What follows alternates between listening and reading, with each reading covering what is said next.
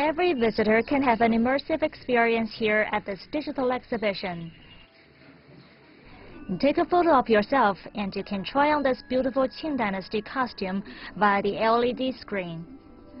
By clicking some buttons on your smartphone, you can keep the picture and share it with your friends if you like.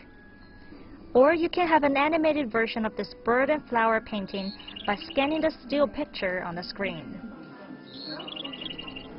With the help of this VR helmet, you can enter this room, decorated in ancient style, through the virtual world and play Touhu, a game popular in the Tang Dynasty. The Palace Museum has worked intensively to promote traditional Chinese culture through modern technologies in recent years. It hopes in this way to keep with the times and attract a younger generation of visitors. The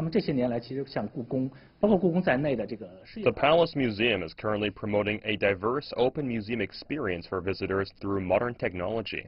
This exhibition is one of our explorations. I believe we can promote traditional culture in a creative way and foster the young generation's passion for traditional culture.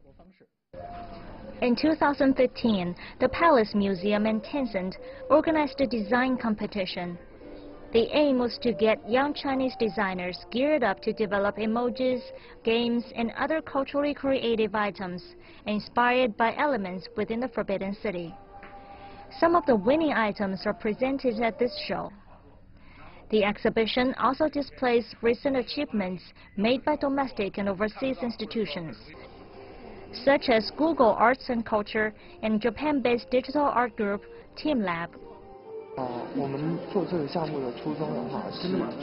Our team members are all architects. We are passionate about traditional Chinese buildings and new technology. Since the Palace Museum is the best representative, we created this 3D printed model of the Forbidden City.